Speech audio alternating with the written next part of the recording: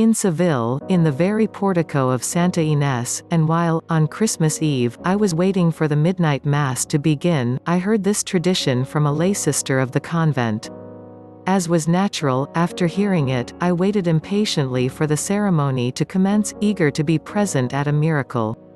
Nothing could be less miraculous, however, than the organ of Santa Inés, and nothing more vulgar than the insipid motets with which that night the organist regaled us. On going out from the Mass, I could not resist asking the lay sister mischievously, "How does it happen that the organ of Master Perez is so unmusical at present?" "Why," replied the old woman, "because it isn't his." "Not his? What has become of it?" "It fell to pieces from sheer old age, a number of years ago." "And the soul of the organist?" "It has not appeared again since the new organ was set up in place of his own." If any one of my readers, after perusing this history, should be moved to ask the same question, now he knows why the notable miracle has not continued into our own time. Do you see that man with the scarlet cloak and the white plume in his hat, the one who seems to wear on his waistcoat all the gold of the galleons of the Indies, that man, I mean, just stepping down from his litter to give his hand to the lady there, who, now that she is out of hers, is coming our way, preceded by 4 pages with torches? Well, that is the Marquis of Moscoso, suitor to the widowed Countess of Villa-Pineda. They say that before setting his eyes upon this lady, he had asked in marriage the daughter of a man of large fortune, but the girl's father, of whom the rumor goes that he is a bit of a miser, but hush. Speaking of the devil, do you see that man coming on foot under the arch of San Felipe, all muffled up in a dark cloak and attended by a single servant carrying a lantern? Now he is in front of the outer shrine. Do you notice, as his cloak falls back while he salutes the image, the embroidered cross that sparkles on his breast? If it were not for this noble decoration, one would take him for a shopkeeper from Culebras Street.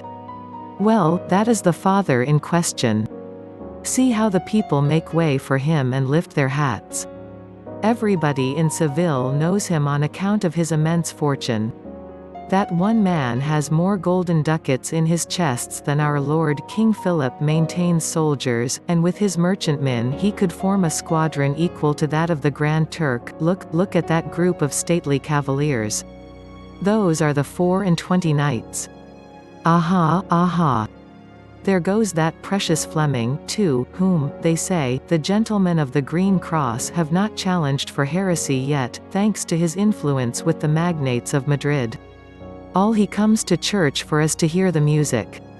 But if Master Perez does not draw from him with his organ tears as big as fists, then sure it is that his soul isn't under his doublet, but sizzles in the devil's frying pan. Alack, neighbor. Trouble, trouble. I fear there is going to be a fight. I shall take refuge in the church, for, from what I see, there will be hereabouts more blows than paternosters. Look. The Duke of Alcala's people are coming round the corner of San Pedro's square, and I think I spy the Duke of Medinacedonia's men in Dueña's alley. Didn't I tell you? Now they have caught sight of each other, now the two parties stop short, without breaking their order, the groups of bystanders dissolve, the police, who on these occasions get pounded by both sides, slip away, even the prefect, staff of office and all, seeks the shelter of the portico, and yet they say that there is law to be had. For the poor, there. Already shields are shining through the dark. Our Lord Jesus of all power deliver us. Now the blows are beginning. Neighbor, this way, before they close the doors. But hush. What is this? Hardly have they begun when they leave off. What light is that? Blazing torches. A litter. It's His Reverence the Bishop.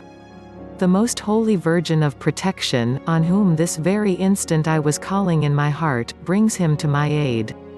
Ah! But nobody knows what I owe to that blessed lady, how richly she pays me back for the little candles that I burn to her every Saturday. See him! How beautiful he is with his purple vestments and his red cardinal's cap. God preserve him in his sacred chair as many centuries as I wish to live myself. If it were not for him, half Seville would have been burned up by this time with these quarrels of the dukes.